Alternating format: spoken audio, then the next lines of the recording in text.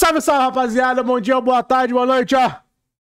Chapéu aplicado. Jean-Clair Todibo é novo jogador do West Ham. Atravessa a Juventus.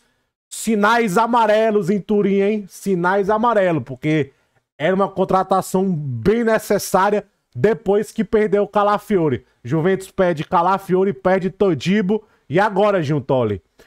O primeiro grande fracasso do Giuntoli na janela é perder o Todibo. E, gente, o mercado é cruel. Enquanto você não fecha, meu amigo, ó. E o Todibo, gente, é um grande jogador. Outra coisa, eu não me aguento, né, cara? Eu não me aguento. Eu lembro na época que o United estava muito quente por ele. Não nessa aí depois da regra da UEFA, não. Aliás, torcida do United, vocês querem reclamar com alguém? Reclama com o John Textor, porque a UEFA mudou muita regra por causa do John Textor. Reclama com ele. Manda uma reclamação pro saque do John Textor, belezinha?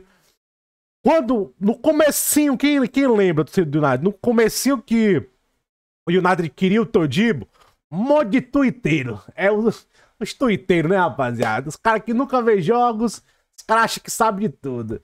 É ruim, pereba, é bagre, joga nada. Aí, tá aí, ó, West Ham, Tottenham queria, porra, a Juventus muito perto. Aí o West Ham, mano, o diretor saiu de casa, my friend. Saiu de casa pra atravessar, ó. Fechou com isso e foi lá negociar, ó. Face to face. Aqui no Brasil, toda vez que eu não sou muito fã do Marcos Braz do Flamengo, mas toda vez que o Marcos Braz saía da Europa, saía daqui pra ir pra Europa negociar, um monte de tuiteiros padeiros de Harvard ficava criticando, passar férias na Europa. E não, cara, é importante, cara. A partir do momento que o diretor tira a bunda do sofá e o Tim Steiner é um bom diretor pra ir lá negociar face to face, o que é que ele mostra pro jogador? My friend, quero você. A Juventus estava muito perto e negocia. Aí, rapaziada, pra você ver, sempre uma aula de mercado. Até fala aqui, ó, é 40 milhões de euros de empréstimo mais uma obrigação. E ainda tem uma cláusula de revenda. É um preço caro. É bom deixar claro. Carinho, viu? 40 de euros mais uma cláusula de revenda. É esticado, viu? Esticado, mas é caro. Não é um inflacionamento brutal, mas é caro. Não deixa de ser caro. Pra você ver aqui, ó. Ó, tipo assim, ó. A Juventus tinha até uma obrigação de compra. Mas, ó, ligada a condições. Fácil, mas não era tão segura. E o West Ham ofereceu 40 ao invés de 35 da Juventus. O West Ham também dá porcentagem de revenda, o que a Juventus não deu. Isso é tudo. Gente, essas obrigações de compra, vamos lembrar, não tem no contrato, você é obrigado a comprar. Existem gatilhos. Geralmente o que fazem, coloca gatilhos que são uma piada. 300 minutos, 200 minutos. O do Matheus Cunha, do Wolverhampton, se ele jogar 3 jogos como titular, obrigação, olha aí. 3 jogos como titular. No caso da Juventus, eu tenho quase certeza, que era se classificar para Champions, obrigação. Porque a Juventus depende muito do orçamento do dinheiro que vem da Champions League. O West Ham deve ter oferecido condições muito fáceis. Talvez G12 na Premier League, talvez 5 jogos como titular. São condições fáceis e um valor maior. E, gente, é um baita zagueiro já. Você quer saber mais sobre o Todibo? Fica no vídeo. Mas, enfim, rapaziada, atravessamento. Chapéu aplicado e a primeira grande derrota do Giuntoli no mercado. Agora a Juventus has to open the eyes. Pra você ter noção, ABC. O Todibo é destro, o Calafiori era canhoto, mas a Juventus sabia da capacidade do Todibo de jogar com bola no pé e se adaptar pela esquerda, porque o Todibo tem o passe progressivo, tem a progressão com a bola, muito confortável. Entende? Agora, tem opções. Facundo Medina, tem o Ranco, Tem o Singo, que é, quem é membro do canal tá ligado o quanto eu valorizo ele. Que é mais ou menos um perfil todiboziano, todiboano, entendeu? É um perfil todibo. Até surgiu aqui o nome do Senese, do argentino, que é uma bela sacada, que é muito bom com bola longa, muito bom com a bola no pé. Zagueirando não é extremamente high level, não é um Calafiori, não é um Todibo, mas com a bola no pé ele é muito confortável. E tá muito claro, gente, quando o Thiago Motta mira um Calafiori, mira um Todibo, ele não tá preocupado muito com zagueirar, ele tá preocupado com a construção, com a bola no pé. Entende? Então é um perfil. Aí você tem o Senese, que é uma bela sacada, tem o Facundo Medina, tem o David Ranco.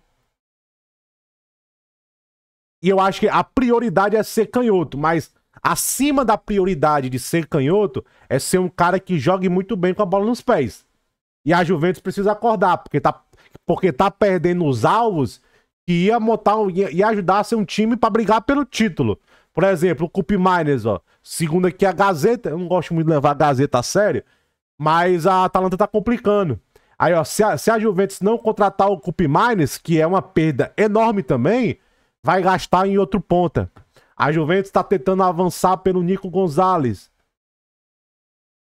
É uma perca, uma perda, entendeu? Então,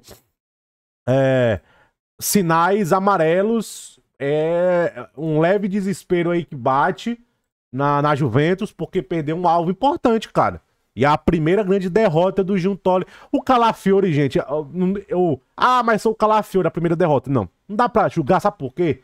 Porque a Juventus foi o time que já negociava com ele antes da Eurocopa.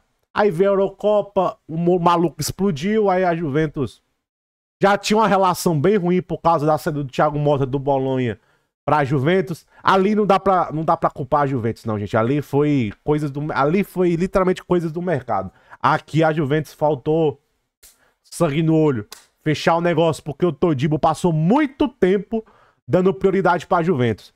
Aí o Tim Steinert foi lá, ó, e atravessou o cara. Eu tinha deixado no vídeo gravado aqui do Todibo, ó. Só, deixa eu botar um volume. Um baita zagueiro. Com certeza você viu ele conectado com vários times. O United queria contratar ele. Até o próprio Dinati que ele falava: temos um jogador nível United, mas não dá pra contratar por causa das regras da UEFA. Tava muito perto, tava tudo praticamente fechado. E a UEFA bloqueou o movimento porque fazem parte do mesmo dono, né? Então disputando a mesma competição europeia. Jean-Clair Todibo. O West Ham tentou ele com os pés diferenciados. Ele é um dos melhores que tem por aí. Zagueiro jovem, pronto, maduro, de boa cabeça e com o jogo com os pés diferenciados. É um dos melhores zagueiros no quesito bola com o pé, saída de bola, construção de trás pra frente. Cara, muita postura, muito ciente de onde tá. Um dos melhores zagueiros que tem por aí com a bola no pé. Não é à toa, gente, que tem um monte de time querendo ele. Não é à toa. Clair Todibo, belezinha? Aqui fala que a Juventus já tá nos estágios finais, vai ser um empregador da Juventus, belezinha? Vamos lá, rapaziada. Com certeza a ideia de zaga é você colocar o Todibo do lado do Brenner, né? Então não faz muito sentido. O Todibo, gente, é o plano B pro Calafiori. Não se engane. Ele é o plano B pro Calafiori. O nome ideal pra esse papel que o Thiago... Ali a mãe na saída, escapar da pressionado. O Todibo, ele é muito bom em ler. Ali a mãe na saída, escapar da pressão. Ele é da base do Barcelona. Ele veio de La Masia. Acho que ele veio de La Masia, não. Mas ele passou um tempo lá. Deixa eu só desencar.